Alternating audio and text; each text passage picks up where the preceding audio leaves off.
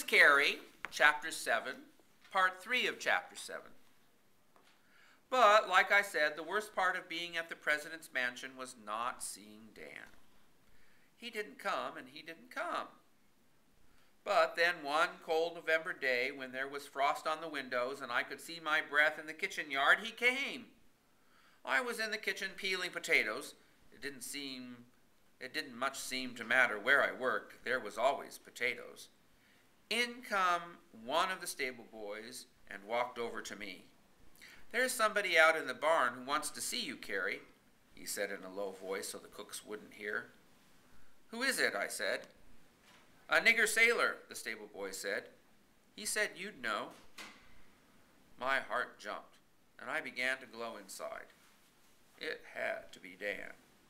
I gave the cook a look. She was busy by the fire and wasn't paying me no attention, so I just skidded out of there without asking no questions. It was Dan all right, standing in the stable door, just sort of lounging up against the jamb. I dashed over to him, and he hugged me, and I hugged him back, and didn't want to let go of him neither until he near squeezed the breath out of me. "How did you get away, Dan?" "I slipped off the ship," he said. "I've only got a minute. I got something to tell you."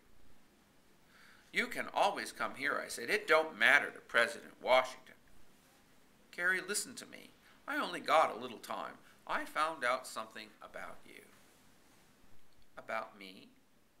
"You remember when Captain Ivers came to the tavern and you hid in the hayloft?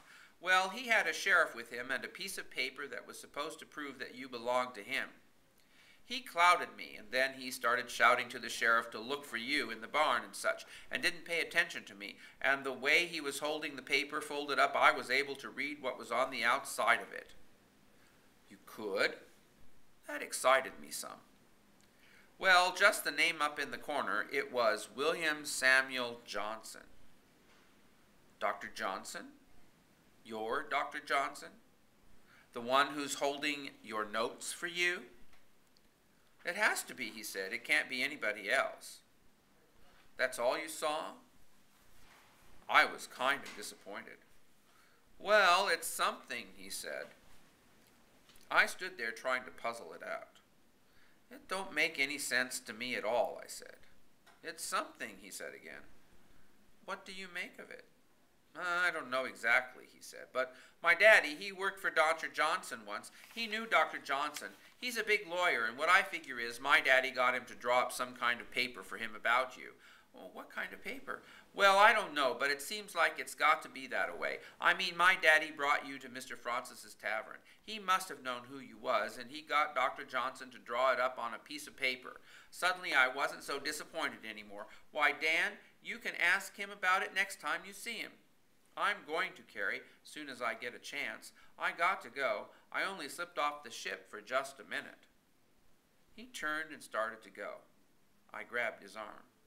"Dan, can you come here any time you want? The president, he don't mind." He nodded. "I'll come when I can, soon as I find out something more from Dr. Johnson." Then he left.